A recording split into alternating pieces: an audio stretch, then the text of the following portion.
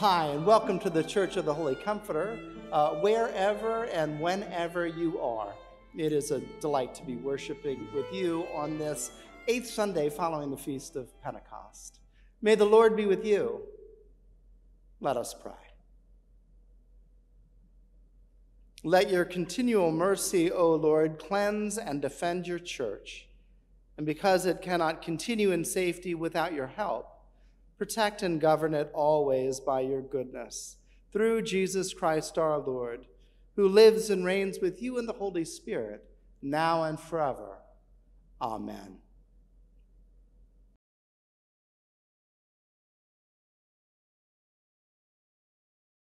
A reading from Ecclesiastes. Vanity of vanities, says the teacher, vanities of vanities, all is vanity. I, the teacher, when king over Israel and Jerusalem, applied my mind to seek and to search out by wisdom all that is done under heaven. It is an unhappy business that God has given to human beings to be busy with. I saw all the deeds that are done under the sun, and see, all is vanity and a chasing after wind. I hated all my toil in which I had toiled under the sun, seeing that I must leave it to those who come after me. And who knows whether they will be wise or foolish? Yet they will be master of all for which I toiled and used my wisdom under the sun. This also is vanity. So I turned and gave my heart up to despair concerning all the toil of my labors under the sun, because sometimes one who has toiled with wisdom and knowledge and skill must leave all to be enjoyed by another who did not toil for it. This also is vanity and a great evil. What do mortals get from all the toil and strain with which they toil under the sun? For all their days are full of pain, and their work is a vexation. Even at night their minds do not rest. This also is vanity. Hear what the Spirit is saying to God's people.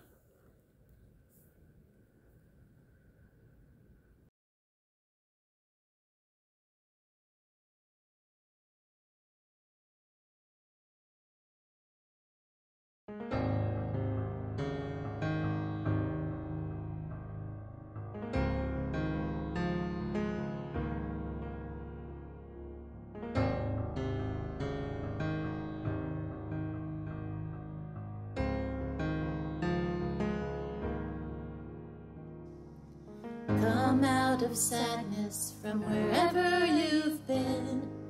Come broken-hearted, let rescue begin.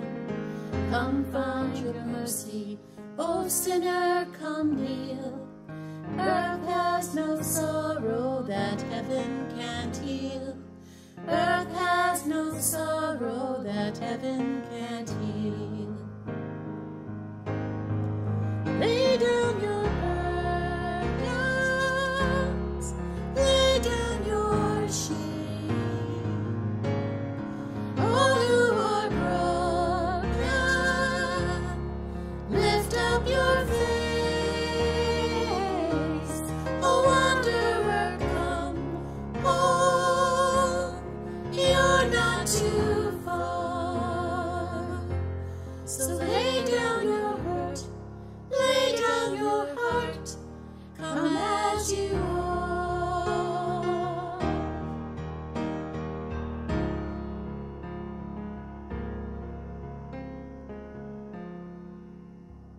There's hope for the hopeless and all those who've strayed.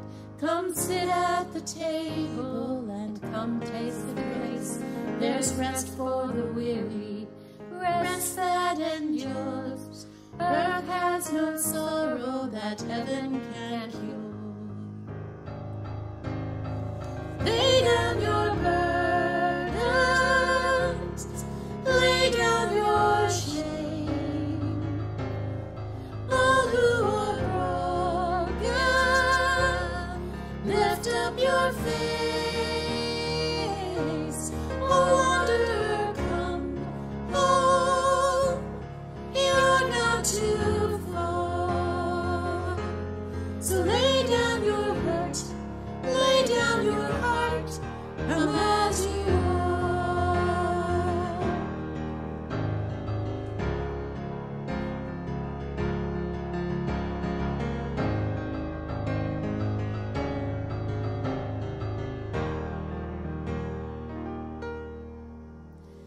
There's joy for the morning, oh sinner, be still. Earth has no sorrow that heaven can't heal. Earth has no sorrow that heaven can't heal. So lay down your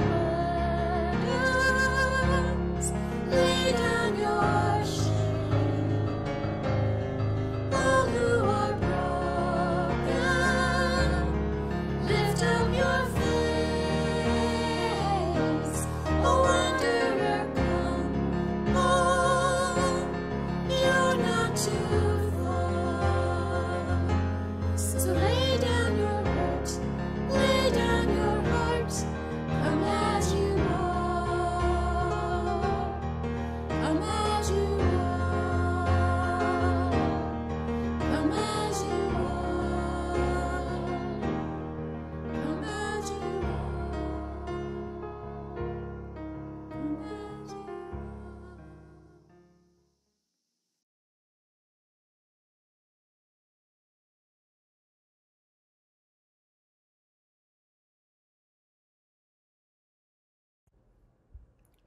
The Holy Gospel of our Lord and Savior, Jesus Christ, according to St. Luke.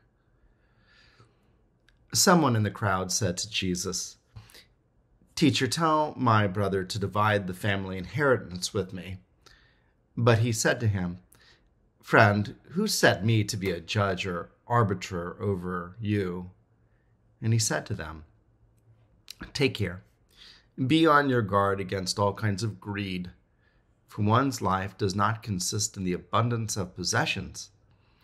Then he told them a parable. The land of a rich man produced abundantly, and he thought to himself, "What should I do, for I have no place to store my crops?" And then he said, "I'll do this. I will pull down my barns and build larger ones, and there I will store all my grain and my goods. And I will say to my soul, 'Soul, you have ample goods laid up for many years. Relax, eat, drink, be merry.' But God said to him, 'You fool, this very night your life is being demanded of you, and the things you've prepared, whose will they be?' So it is with those who store up treasures for themselves, but are not rich toward God." This is the gospel of the Lord.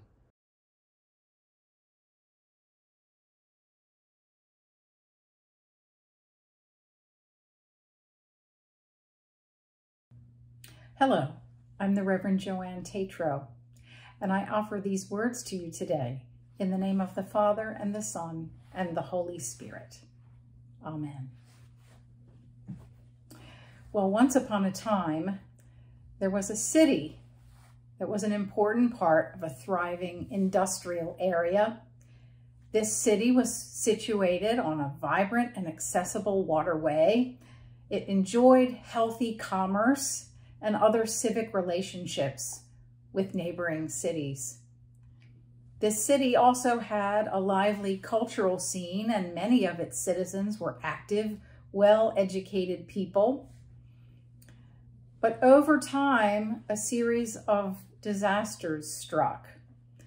And as the pendulum of time swung, the city found itself in decline, losing ground that it never seemed to gain again.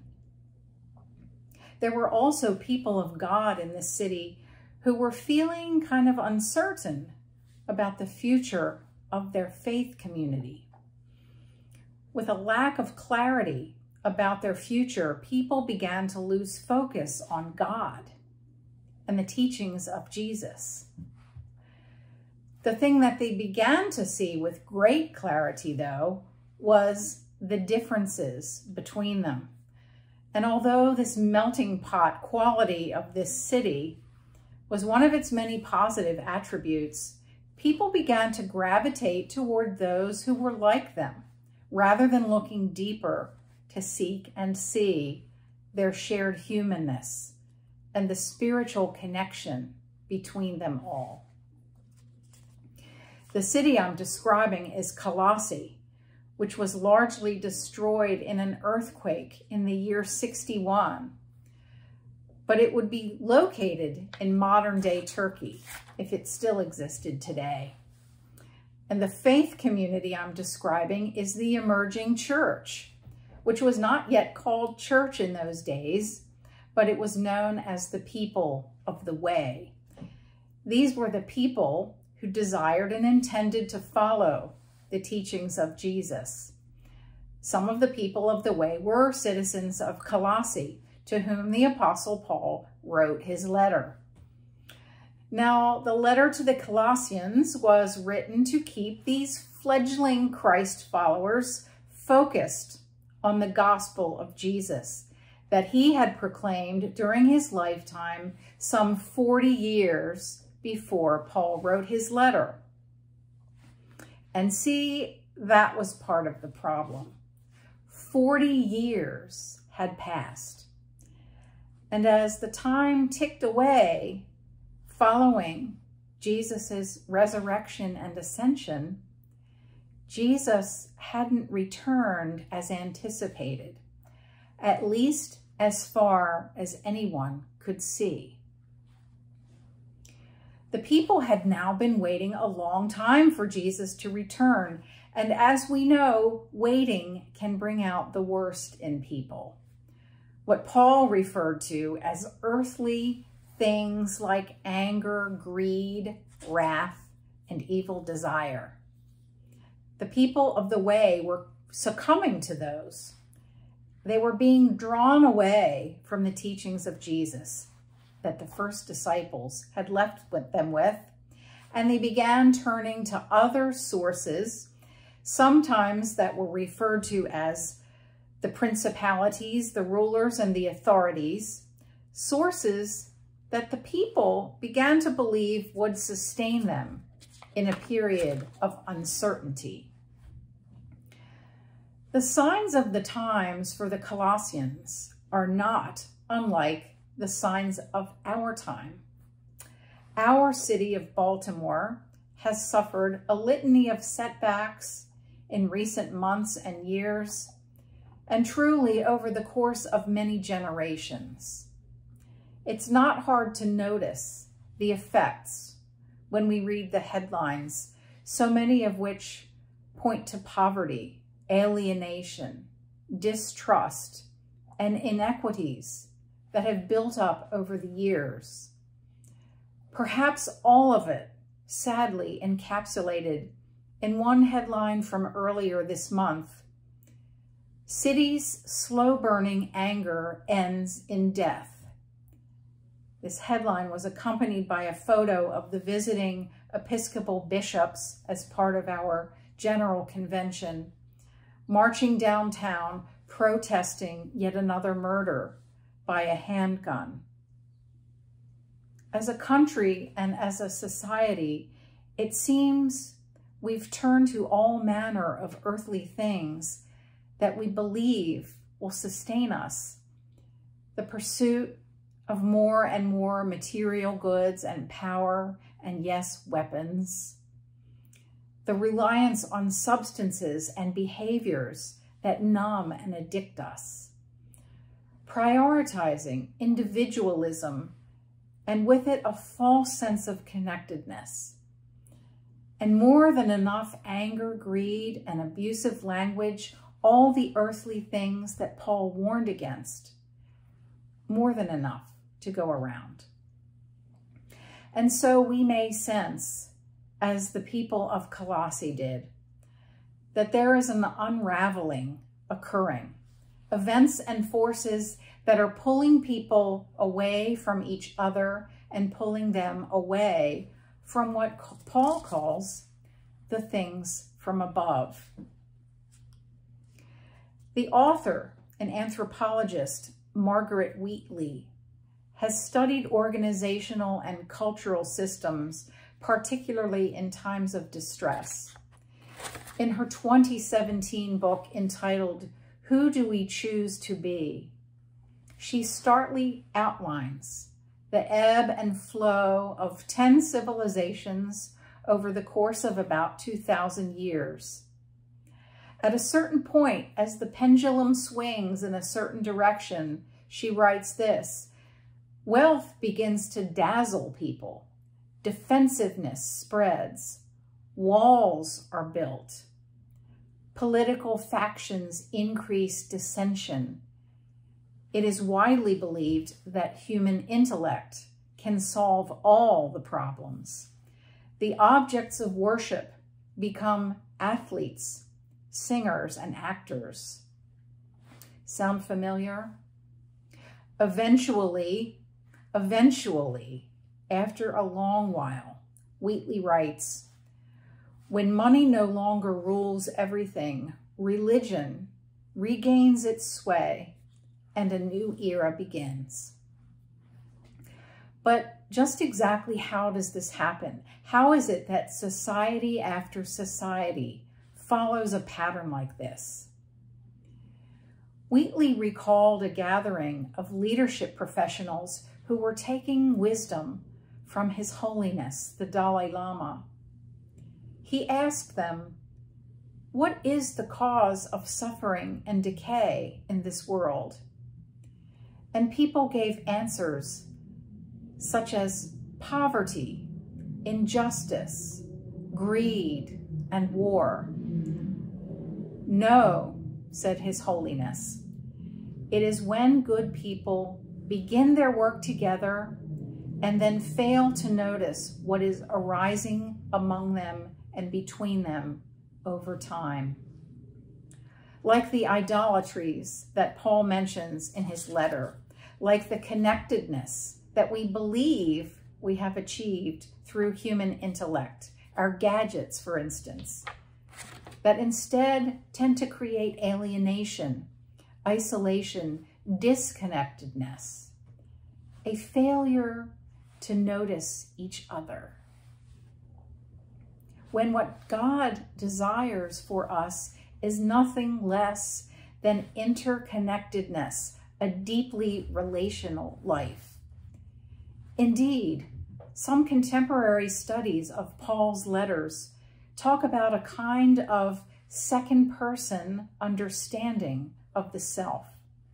From this perspective, people are relational beings from the very beginning, and we are never free agents. We are ourselves in relation to another, and even more, we are ourselves in relation to each other and to God. This is quite counter to the individualism of most modern Western societies. Likewise, counter to our current way of navigating the world, Scripture tells us that the truth of things is not always easily seen. Setting our minds on things above means seeing past deceptive appearances, past the false pretenses of those powers and principalities and authorities that claim our allegiance and our attention, and dwelling instead in the promise of new life in the world that is to come and is already here in so many ways, which we may not see. It is deep within us, beneath all of the defensive mechanisms that we set up ostensibly to protect ourselves, but these instead end up alienating ourselves from each other. The world that God envisions for us is both to come and is also just beneath that surface, ready to be revealed by God in us, by how we act, what we do, the ways that we connect with our fellow beings.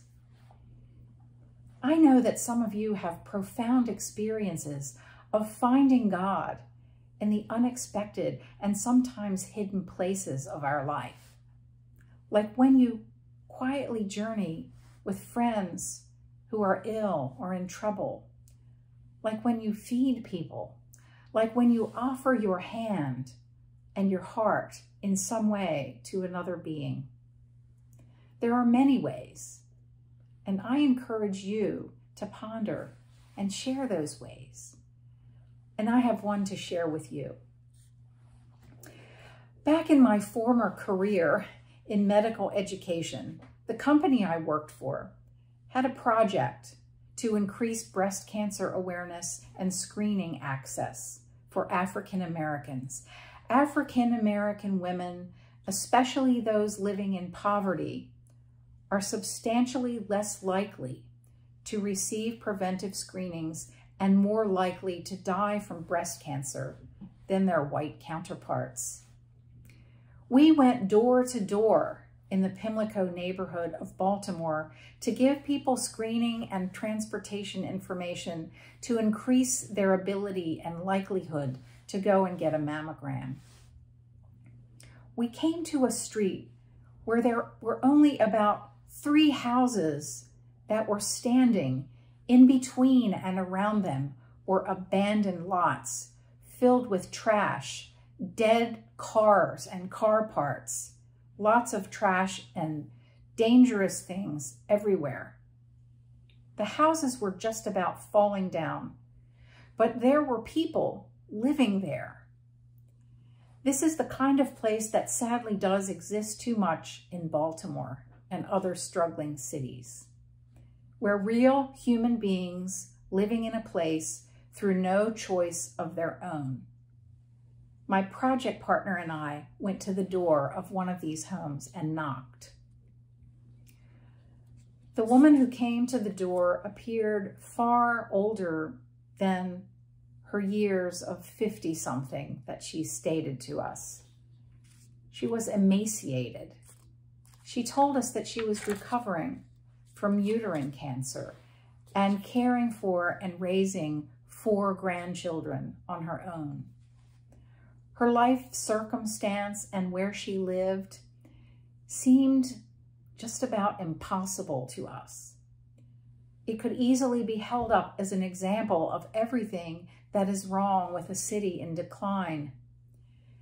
And yet, I was awestruck by her grace and gentle kindness. She was simply so glad that anyone had bothered to knock on her door.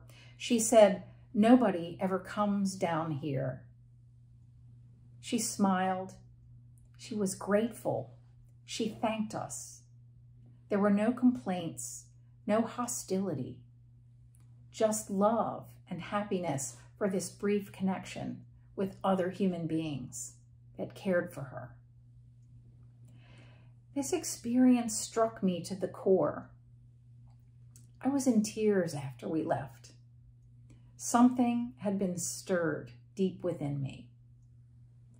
I'm not sure that my company or anyone involved in this project thought about it as a spiritual exercise.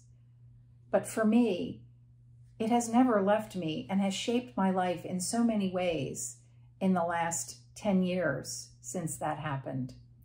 I had come upon a part of God's kingdom that was hidden right here in the midst of a crumbling city block. God is so often vividly present in the neglected and those who are absent from our sight. God dwells among them.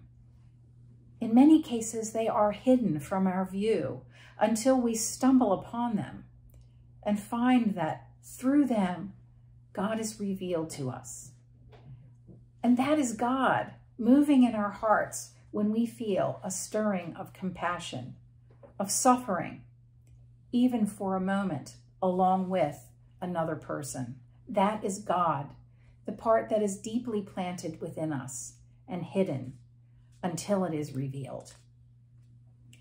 In times of uncertainty, it's too easy for people to begin to focus on their differences and gravitate toward earthly things, things that give us a surface sense of comfort, rather than looking deeper to find the sometimes hidden, always shared humanness and spiritual connection between all of us. Christ in God, hidden in us, all in all. My friends, God is very near to us. In those sitting in the pews next to us, in those we encounter in the outside world, in my cat, who I am trying mightily to keep off camera. God is in those whose home is in places we would not choose to enter, whose circumstances we can barely fathom. So let us be aware and set our hearts and minds on those things that reveal that heavenly city that God beckons us to create with him, not in a faraway future, but right here and now, so that as far as anyone can see, Jesus is here among us, right here and now. Amen.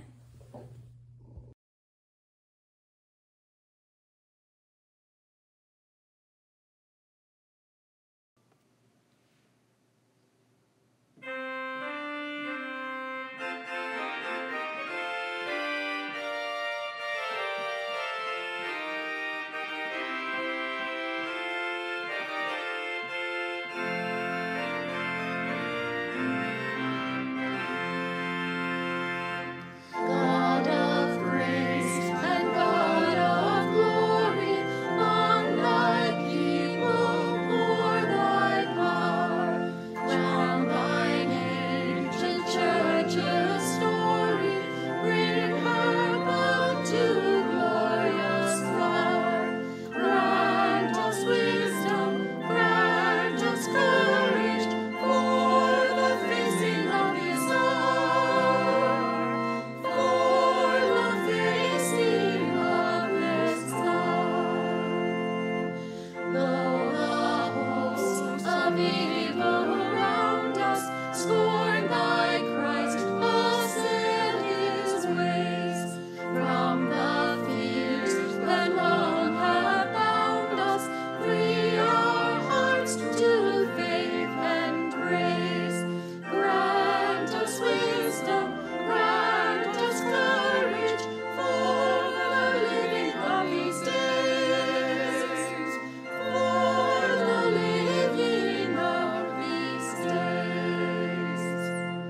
Cure the children's wearing madness, bend our pride to thy control. Shame our wanton selfish gladness, rich in things and poor in soul. Grant us wisdom, grant us courage, lest we miss thy kingdom's goal. Lest we miss thy kingdom's goal.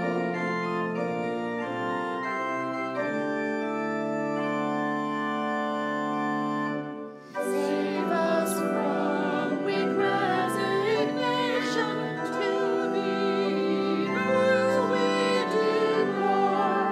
Let the gift of thy salvation be our glory evermore. Grant us wisdom, grant us courage, serving you we adore. Serving you we adore.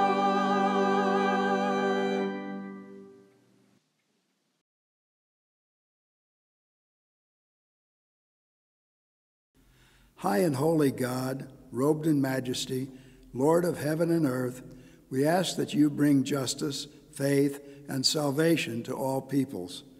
Let us pray as one body by responding together. Together we pray with Lord, hear us. You choose us in Christ to be your people and to be the temple of your Holy Spirit. Fill your church with vision and hope. Together we pray. Your Spirit enables us to cry, Abba, Father, affirms that we are fellow heirs with Christ, and pleads for us in our weakness. We pray for all who are in need or distress. Together we pray, Lord, hear us. In the baptism and birth of Jesus, you have opened heaven to us and enabled us to share in your glory, the joy of the Father, Son, and Holy Spirit, from before the world was made. May your whole church, living and departed, come to a joyful resurrection in your city of light. Together we pray. Lord, hear us. Let us commend ourselves and all for whom we pray to the mercy and protection of God. And now we pray together as Jesus taught us. Our Father, who art in heaven, hallowed be thy name. Thy kingdom come, thy will be done, on earth as it is in heaven. Give us this day our daily bread, and forgive us our trespasses, as we forgive those who trespass against us. And lead us not into temptation, but deliver us from evil. For thine is the kingdom, and the power, and the glory, forever and ever. Amen. And now may the peace of God, which passes all understanding, keep your hearts and minds in the knowledge and love of God, and of his Son, Jesus Christ our Lord. And the blessing of God Almighty, the Father, the Son, and the Holy Spirit, be with you this day and burn in your heart forevermore. Amen.